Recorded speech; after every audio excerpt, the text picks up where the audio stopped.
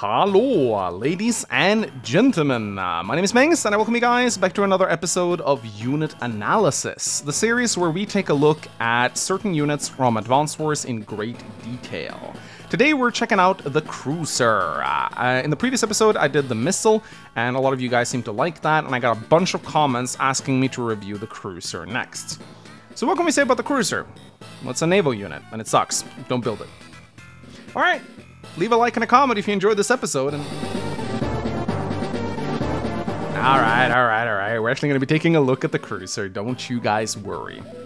So, in order to explain why cruisers are very rarely seen, we have to explain why naval units are almost never seen. There are two primary reasons behind this. First of all, ships are very overpriced in Advanced Wars. I mean, they're simply just not worth their costs. A battleship costs 28,000. It's a lot of money to pay for a glorified rocket that can move on water. The other reason why ships are very seldom seen in Advanced Wars is that you have air units. And air units kinda invalidate naval units because they can move both on land and sea. They're most of the time faster, they're cheaper, and many of the air units counter naval units. And that makes naval units incredibly hard to use. Now that's not to say you never see naval units in Advanced Wars. On certain maps you're kind of forced into it, especially if you're playing on an island-based map with no airports. But even on such maps, you'll need a big economy in order to actually afford boats, because as you can see, the Cruiser is very expensive. It costs 18,000, which is more than a medium tank, and it's only 2,000 less than a fighter, which is a lot better at dealing with air units. So, the Cruiser has two primary jobs. It hunts submarines, and it kinda deals with aircraft. Now I'm saying kinda because it's not very good at dealing with aircraft. It's kinda like a subpar anti-air unit, if anything. In terms of its stats, it has a move of 6, so it's relatively fast, and it has a vision of 3, so it's not bad at scouting, but it certainly isn't the best scout. If you really want a good scout, then you really want to build a submarine, because submarines have a vision of 5, and they also have the advantage of being able to dive, so they can hide themselves from enemies, so they're very good scouts in that regard. And they have about as much vision as a recon, so if scouting is what you want, then definitely invest those 2,000 extra into a submarine rather than a cruiser. The Cruiser is okay at scouting, but it's not fantastic at it. What the Cruiser does have is a very good reserve of fuel and ammo. It has 99 fuel and 9 shots, so it can go a very long time before needing resupplies, which makes it sort of rare as far as naval units goes, because that's one thing they tend to need, fuel. Now, as I said, the submarine deals with two kinds of units, submarines and air units. It cannot attack other cruisers, landers, or battleships. This was changed in Dual Strike. They were able to do a little bit of chip damage to them in that game, but not much. It was just a little bit, so that they could actually do something. But in Advanced Wars 1 and Advanced Wars 2, they cannot attack those units. However, they deal really well with submarines. They do 90% base damage. And before I attack, I just want to specify something, because I know I'm going to get a lot of comments about this. A lot of people will be pointing out that I'm playing as a Drake here, and Drake gets better ships. But I am playing without CO powers enabled, and when you do that, you actually turn off the CO's day-to-day bonuses. For all intents and purposes, I am only playing as Drake because I like his theme, and because I thought it was fitting since I'm doing a naval unit review. So all the COs that are present in this particular battle here have their day-to-day powers disabled. So what you're seeing here are units without their day-to-day powers. So just thought I'd point that out. Now, as you can see, the Cruiser deals really well with the submarine. It does 90% base damage and takes very little back. So if you ever get a chance to shoot at a submarine with a Cruiser, you should always take it, because that means that the Cruiser will instantly earn itself in. The Cruiser is also one of the only units available that can target a submerged sub, the other unit being another sub. So, you know, when a sub dives under, it can't be attacked by anything else. So, those are the only two options that you have. Now, against battlecopters and transport copters, cruisers are pretty strong, at least if they get the first strike. They do 150% base damage to such units, so they're pretty good, granted they get the ability to shoot first. They are a little bit stronger than traditional anti-air in this regard. However, against fighters and bombers is where they start to struggle a little bit. Against fighters, they only do 55% damage. This is not bad per se, but it's not fantastic either, considering it is an anti-air unit. But Very rarely will you get to shoot at a fighter with a cruiser. Fighters are just so much more mobile than cruisers, so unless you're playing Fog of War and you manage to get a sneak attack in, or your opponent does a serious blunder, this will almost never happen. Against bombers, cruisers also struggle quite a bit. They only deal 65% base damage, and they take a healthy amount of damage back from the bomber, because cruisers are quite frail to things that can deal damage to them. So this is not a great outcome, considering this is supposed to be an anti-air unit, which is why I say that the cruiser is primarily a submarine hunter first, and an anti-air unit second. There isn't really a decent anti-air naval unit. The cruiser does this as a secondary job. So not really going so well for it. Now, if we turn things around and we take a look at what other units do to the cruiser, we can see that submarines, if they try to attack, they don't do well. They do 25% damage, which means that if you see a damaged cruiser, submarine can certainly kill it, but if the cruiser is anywhere near healthy, the submarine will take quite a lot of damage back. So this is not advised. Battleships will absolutely demolish cruisers. They do 95% base damage, so it's basically a coin flip whether or not they get killed or not, just like when you attack a transport with a battlecopter. Now, of course, if you're playing as Drake, he does get that extra defense, so his cruisers can't be one-shot by battleships, but they still live with like around 1 or 2 health. It's not really that great. Bombers will also annihilate cruisers, dealing 85% base damage, and this is the engagement that is most likely to happen since the bomber has more movement and greater mobility than the cruiser. So whenever you see a bomber, a cruiser is not a good response to it, not unless you can somehow hide the cruiser in a reef and get the first strike on the bomber. But perhaps the most egregious of all is the battlecopter. The battlecopter annihilates the cruiser, dealing 55% base damage. If the battlecopter gets to strike first, the cruiser will be severely crippled. This is not a good engagement, considering this is supposed to be an anti-air unit. Also keep in mind that the cruiser is twice as expensive as the battlecopter. So if the battlecopter gets to strike first, it doesn't go well for the cruiser. Now, if you somehow manage to have the cruiser on a reef, this helps a little bit, because the reef gives a little bit of extra defense. And this matters a lot against the battlecopter, as you can see right here. It turns the engagement quite around. And against the bomber, it can help a little bit, but it still doesn't help that much. So, as you can see, the cruiser is not fantastic. If it gets attacked first, it usually doesn't come out of the engagement very well. However, we're not quite done with the damage numbers of the cruiser.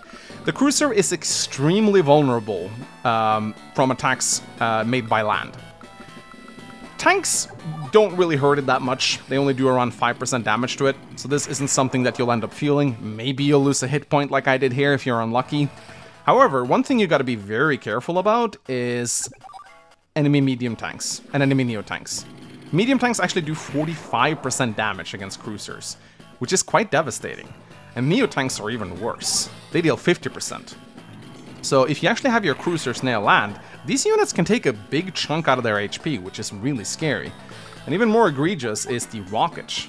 The rocket will absolutely annihilate the cruiser, dealing 85% damage to it. So you have to take care and keep your cruisers out of enemy indirects. They will absolutely destroy them.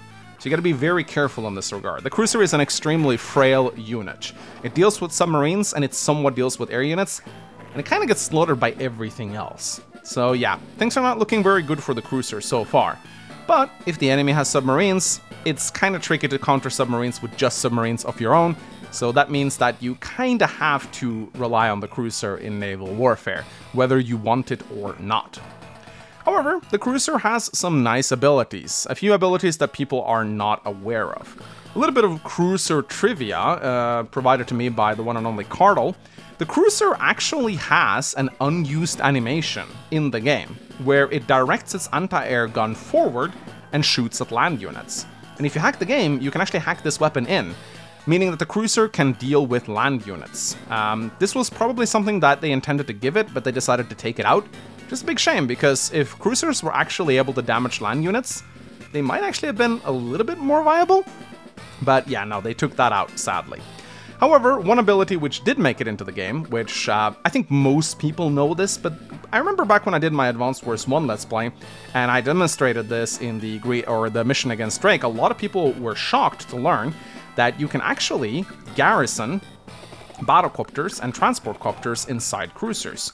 you can garrison up to 2 units in one cruiser, actually.